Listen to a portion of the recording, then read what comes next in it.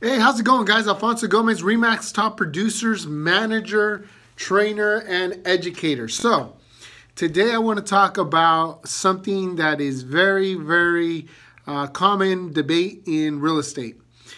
Should you use a script or should you just go with your own personality? Let me just tell you this. You should always use your own personality. But what's more important is that you should have you should have scripts that help you stay on track. It's kind of like doing this. Think about it this way. Any professional team, any professional athlete in a one-on-one competition, tennis, boxing, stuff like that, they have a strategy, right? So they have something in their mind. They have a plan of attack. They have a strategy they're trying to do. Well, when you are in sales, in real estate sales specifically, you need to have a plan. Someone tells you they want to sell a house, you need to have a plan. You need to know, oh, okay, if they're going to sell a house, I have to ask these questions. And those questions are going to help you stay on track to help the seller make the best decision. If somebody wants to sell a house, then you need to have a plan. And you need to have a very structured line of questioning, right? Scripts. And you know what I've also found is that having scripts, it isn't that you're going to remember and spit it out or speak it out verbatim every single line by line, word by word. It isn't that you're going to do that. The key is that you're going to remember the concept of what you're doing and what you're saying. You're going to have the plan in mind, and you're going to be able to listen better.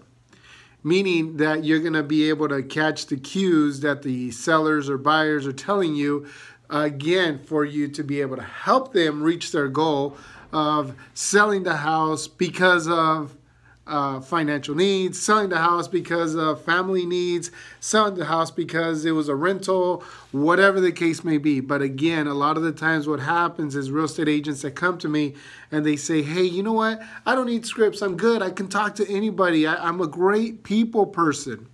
Well, I'm a great people person too.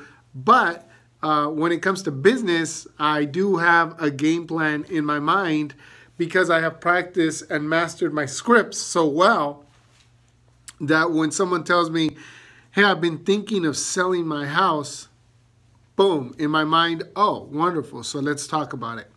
And, you know, there's a script that I follow when I do listing presentations, when I sit down with people, there's a script that I follow. When I sit down with people that want to sell a house or buy a house, excuse me, there's a script that I follow. So scripts, yes, no, absolutely. Now, many people have done very good without scripts. They could probably do better because it keeps you on track, it keeps you with your game plan, and it helps you listen more. Believe me, when you follow a script, you will be able to listen for the cues that the seller or the buyers are giving you.